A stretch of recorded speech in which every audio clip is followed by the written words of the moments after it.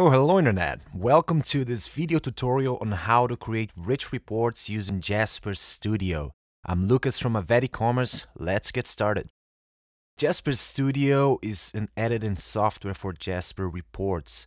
It will help you design and run report templates, build report queries, write complex expressions, lay out visual components, offering more than 50 types of charts, maps, tables, crosstabs, custom visualizations, and much more.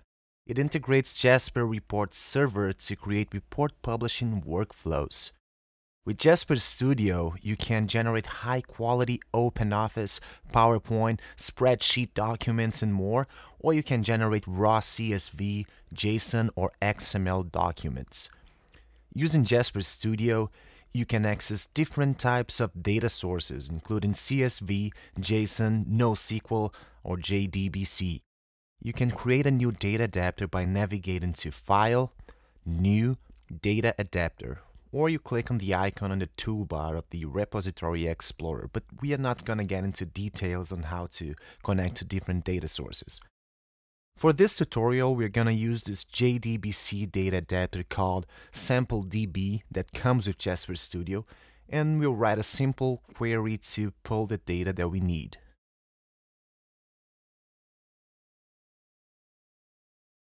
Let's start by creating a new report. Click on File, New, Jasper Report, and the report wizard will pop up. From here, we can select the report from a template. I recommend choosing one of the existing layouts and modify the look once you're done creating the report. Let's go ahead and select the cherry layout and click Next. Let's enter the file name. Let's go with Jasper Demo and click Next again. Now we're prompted to select a data source. We'll go ahead and select the sample database that we talked about. You can see that Jasper Studio instantly connects to the data source and we can navigate through our database structure. Let's have a look at the tables that we have available. For this example, we're going to pull the data from the product table. Fields are ID, name, and cost. So let's go ahead and write a short SQL query that returns all the data from the table. We will select star means select all of the columns, from product, and that's it. With the query, we pull all of the data from the product table. Let's click Next. All of the fields that we have retrieved with the query are listed, and we can select which ones we want to include in our report. We're going to highlight all fields by clicking and dragging, and click on the double arrow to include the fields in the report. Jasper gives us the option to group our results by a specific field without writing in the query. This doesn't apply to our report, so we'll just ignore this step and click Next. And a success message is displayed and we're done. We click Finish and we have our first Jasper report. We can find all of the reports we created by clicking the Project Explorer tab beside the Repository Explorer. From the Design tab, we can see all of the fields and styles that Jasper generated for us. Every element in our report is under the Outline tab on the bottom left.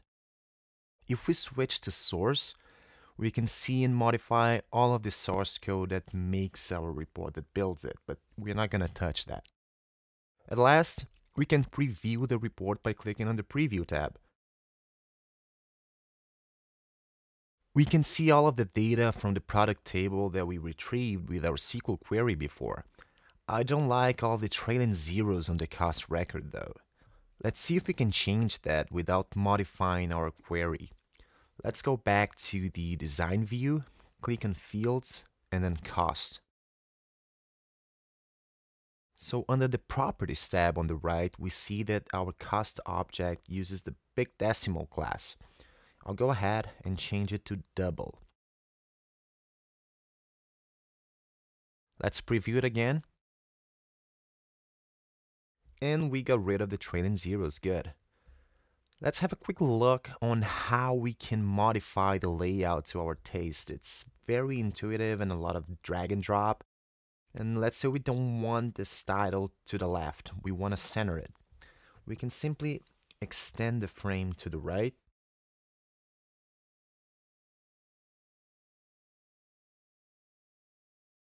We can use the arrow keys to move the element as well. And then under the Properties tab, we click on Static Text and change the text alignment to center.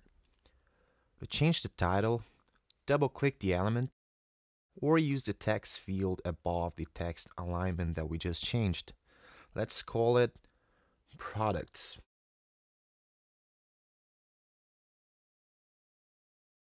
I'm also going to get rid of the subtitle. I think there's no need for that, so I'll just go ahead, click on the subtitle, and hit my delete key. And it's gone, simple as that. I'll move the date a little bit to the left. Center the title vertically.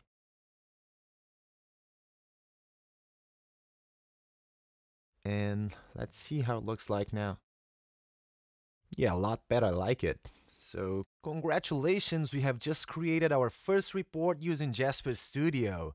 Check out the next video to learn how we can use parameters, which is a great way to allow the end user to filter the data, let's say for a specific date range, or limit the amount of entries returned. We'll also talk about how we can deploy the report to a Jasper server and have a quick overview on the Jasper server itself. Thank you for watching and see you in the next video.